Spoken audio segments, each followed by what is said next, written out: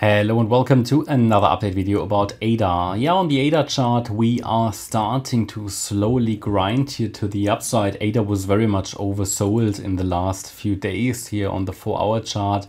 It's recovering now, but it's approaching now the 50 line of the RSI on the 4-hour chart. As you can see here, it has been in this downtrend now for a while. And majority of the time it's spent in the bearish range, which means below 50. Okay, so while it is possible to go a little higher, really in an ongoing downtrend, it should not break much above 50 and should spend most of the time below 50. If we can see it oscillate above 50, it has a good chance to get back into a more lasting uptrend, but we are far away from that, I assume. Current assumption is that we could be now in that E-wave rally. It's a bit too early to confirm that, but essentially what ADA did, it came down quite deep in this support area. This yellow box was the general, you could say general standard Fibonacci extension target area here for the D wave within this triangle. An Elliott wave triangle has 5 waves, A, B, C, D, E, A, B, C, D, E. And we already highlighted when we just broke that yellow trend line that is most likely going to get into this region, because that was our confirmation that the triangle would unfold further and that a D wave low would be coming. And yes, we identified a larger extension area, but then also used the sub-wave structures. You can actually see that. Didn't draw it very accurately, yes, but in this region here, these Fibonacci levels, that is the target for the D wave. And then to be more precise, we identified here this 25.3 cent level for you, which was very accurate, because if you see how the outcome was, we identified the wave A, the B wave, and then compared it with the C wave length.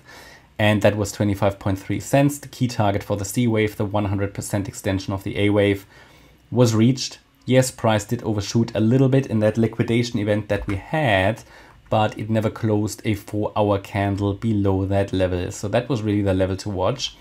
And now it's all about, okay, can we already be in the E wave? Now, the problem that we have is that the E wave is a corrective structure. So it could just continue to grind slowly to the upside. I would actually now assume that we are in the E-wave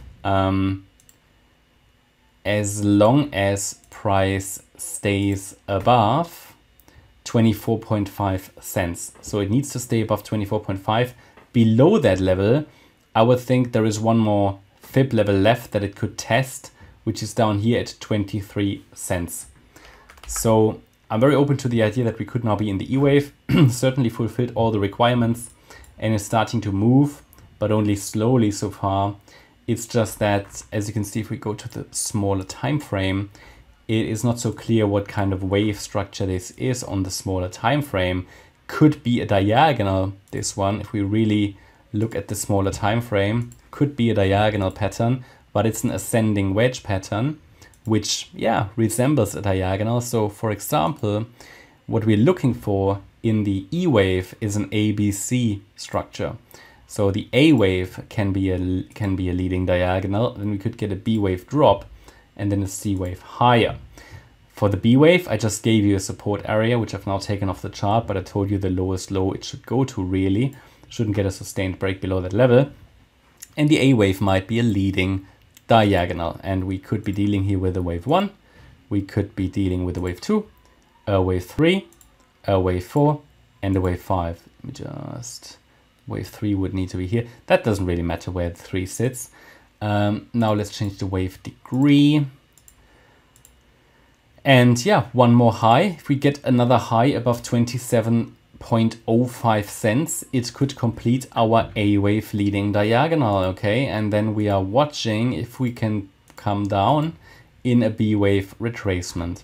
Diagonals are always a little bit unclear. But the B wave, yeah, which would be the deeper pullback, could open then the door to a C wave rally. That would be the best I can provide at the moment on the smaller time frame. But this looks a bit like a diagonal structure. I mean, yeah, could be an A wave, as I said, or I mean, surely direct continuation down lower is also possible, because this could just be some kind of an ABC structure. And then obviously we could make another low, and then support would be at 23 cents. But for now, let's give it a chance, but only, so we need a break above 27.05 cents first. We need that fifth wave in the diagonal. Is that clear? I don't have 5 waves at this stage. I only have 3 up. So if it breaks down now, I would not really be positive about it to hold support when it comes down and breaks to the downside of the trend line. We really need that fifth wave. And if it can give us that fifth wave, then we have a working diagonal, yeah, on the chart. Until then, if it breaks down now and breaks below that trend line of the ascending wedge pattern, then I would reduce the likelihood of it actually holding support. Yeah, that's my update about ADA. I hope you liked the update. If you did, please hit the like button, leave a comment and subscribe. And if you really like the content, then please check out the channel membership. Thanks a lot for watching. Bye-bye.